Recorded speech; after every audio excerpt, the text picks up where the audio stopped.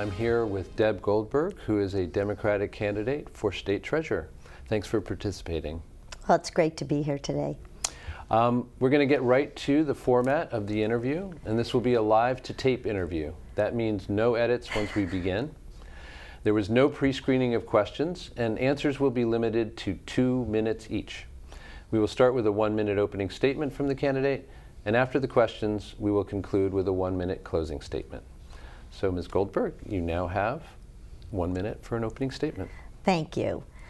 So, I think it's important for me to share with people why I am running for state treasurer. And I'm running to give every woman, every man, every child the financial power and skills they need to get ahead in this tough economy. Economic security, economic stability, and economic empowerment aren't just buzzwords to me. They are a personal mission that I come to naturally from the way I was grown up and the things that I was exposed to. And I believe that I can bring those issues into the treasurer's office and make a real difference for people moving forward. And I look forward to sharing with you more and more of what I can do as the state treasurer. Thanks very much. So we will get right to the questions, and I'm sure I don't need to remind you, but I'm going to anyway, that you will have up to 2 minutes and no more to answer each question. So the first one is, why are you running for state treasurer, and what prepares you to serve in this capacity? Well, that is actually a perfect segue from what I opened with, because I can take it from there.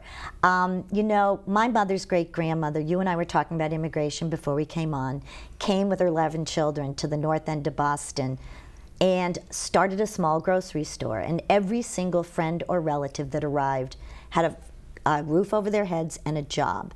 That grew into Stop and Shop, and it was those families together. It was about economic security and economic stability, and I worked there, first as a member of Union Local 1445 and later on in executive roles. After I went to college at BU, after receiving my law degree at Boston College, and then later on after having my MBA at Harvard. But we went through a hostile takeover, and we were pushed out because we would not fire our families. And that was good jobs, union jobs. We had brought in the unions ourselves. It was about economic security and stability. And I turned to the public sector. I'd gone to Harvard Business School. I saw what was going on Wall Street and what was happening in the corporate world. And I focused on women, children, and families, and ran for local office, and found that I could bring my business and finance skills, but very importantly also my values of helping to create what was originally my mission, which was making sure that 2 to 3 generations of families had economic stability, and bringing it into the public sector. That was the reason why I came into public service and have done many things in that area. I am the president of an adoption agency. I was one of the founders and the treasurer of a school for kids with severe cognitive disabilities. I know you have an education background, so you understand the challenges in that. I'm an advisor at the Greater Boston Food Bank because I inherently feel hunger insecurity is immoral in this country. So that's what I bring to the treasurer's office. Thanks very much. We're going to move on to the next question, which is, do you believe the state treasurer has been an aggressive watchdog on behalf of taxpayers? And if you wouldn't mind, please give us specific examples to justify your answer one way or the other. Well, that's an excellent question, because so many people don't even know what the treasurer does. And it's really an executive function for someone who has a business and a finance background and is the watchdog for taxpayers' dollars. All taxpayers' dollars are moved over into the treasurer's office, and so it is critical that one is transparent and open. The present treasurer has put the state's checkbook online. If you want to know what someone's paid in the state, you put in their name and it goes right in and up it comes. This is a very critical thing, and this level of transparency can be extended over time. There are more than 9 departments at the treasurer's office. I believe the budget for every department should be available to be seen. This treasurer has also saved money through bidding out who does our cash management, who holds our funds, debt management, and has realized greater than anticipated gains in the pension fund, which then more fully funds the pension system. That's the kind of work I did on the local level. I come from Brookline. I was chairman of the Board of Selectmen there, worked with the retirement board, and worked on ways that we more fully fund the pension, that we are reducing the length of time it will take to do that by examining investments, creating greater than anticipated gains, and then doing actuarials to reevaluate. Is our rate correct? Can we reduce it? And in doing so, Brookline's system will be fully funded by 2030, and it will be a sustainable way of going about it at 7%. That's the orientation I bring to the Treasurer's office and the expertise on how we move forward. Thanks very much. Can you please give us 2 examples of how you think the State Treasurer could have done more or better? You've just cited some accomplishments, but more or better over the last 4 years. In terms of more, I think that I would talk about the financial literacy program. Financial literacy has begun under the Treasurer's office, under our present treasurer, but it is a grant program. And when I look at the kind of harm that occurred in 2008, 2009, I know people who lost their homes. I also know people who bought homes not understanding what they were getting into. We need to develop a robust statewide financial literacy program that is built into the present curriculum, the math curriculum. As early as 4th grade, we could be teaching basic financial literacy skills if those questions were built into the curriculum that way. And we also want to reach out to immigrants, minorities, who were the most susceptible to those kind of things. I believe that we should be educating seniors on things like reverse mortgages, which are coming back fast and furious, and is a vehicle that is not good estate planning for most of the seniors. And we can use the outreach in the Treasurer's office that is presently within the Unclaimed Property Division. And make sure that kids in particular in high school learn about debt, college debt, federal government loans that even if they were to go into personal bankruptcy, they would still owe on. I stand shoulder to shoulder with Elizabeth Warren on that issue, and she's the one fighting to get rid of those onerous loans because it's almost criminal that we do this to our kids. So I think financial literacy is a really important area that is game-changing for a lot of people. That is economic empowerment. That's the financial skills I'm talking about. Next question is, what specific proposals would you seek to implement to help the state economy, create jobs, and attract business to the Commonwealth? That's not a 2-minute question at all, because you're talking to a business person who worked throughout the state. But I will answer it in the context specifically of the Treasurer's office as briefly as I can. Number 1, let's start with school building assistance. Making sure that we're not, it affects the economy in so many ways. One is, you can ask any of the trades or people in the construction business, how did they get through the economic downturn? Through building and renovating our schools. So that's over $600 million a year out to the communities, out creating jobs in the construction industry, but it also, in the most important way, is creating the 21st century classrooms where we're going to train the kids for the jobs that are coming into Massachusetts. 21st century jobs in Massachusetts are in healthcare fields, are in biotech, are in high tech. And so consequently, we have a moral obligation, I talk moral a lot, to give the kids the opportunities to learn these skills. And so they need the classrooms to do that. One more thing that I would be helping with, again, in terms of focusing on kids, a college savings plan at no cost to the taxpayer. So no competition on line items in the legislature, so adding, not subtracting. For all kids ID'd on the free lunch program. $50, it's based upon bank fees. They learn financial literacy, having a college savings fund, but also it's already been proven 7 times more likely to go to college. Now, I'm about folk schools and apprenticeship programs also. But again, as I mentioned, the jobs that could be here, that we're losing those companies out of the innovation district and they're moving elsewhere for the skilled workforce that we're not providing. We do have to move on. Are you satisfied with you mentioned this earlier, but are you satisfied with the present state pension system? And if elected, would you pursue pension reform? And if so, could you give us 2 specific examples of what that would be? In terms of the actual pension fund, Massachusetts will be fully funded right now, as of today, in 2036. I believe in my years of hoping to be the state treasurer, we will reduce that.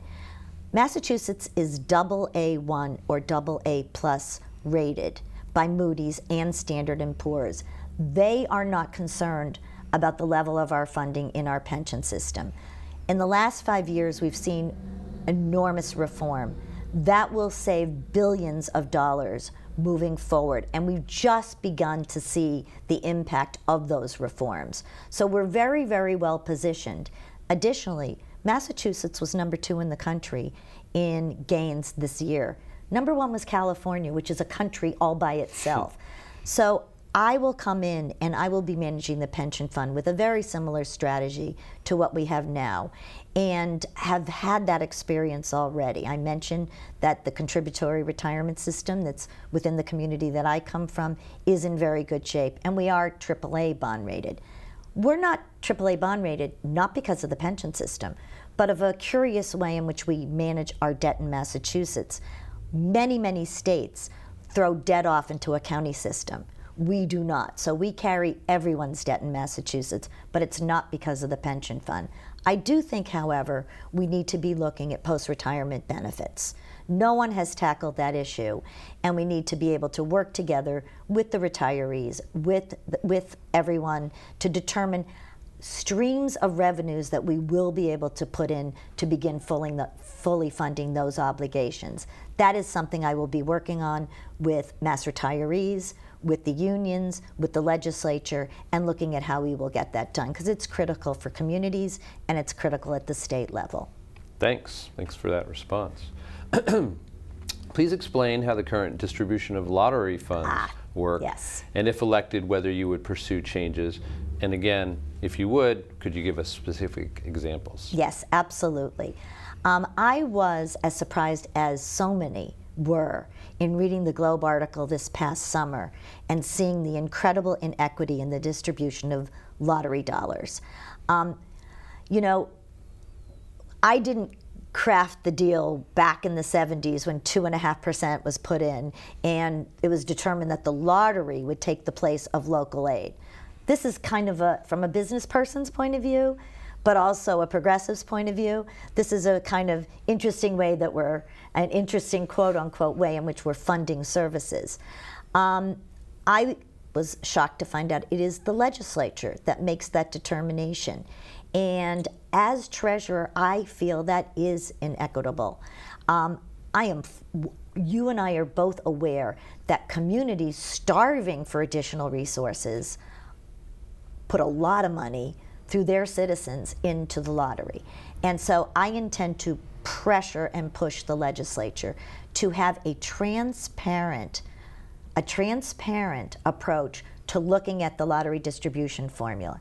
Now, my job will be to make sure that not only do the $1 billion in unrestricted general funds continue to flow to every city and town in the Commonwealth. Think about this past winter.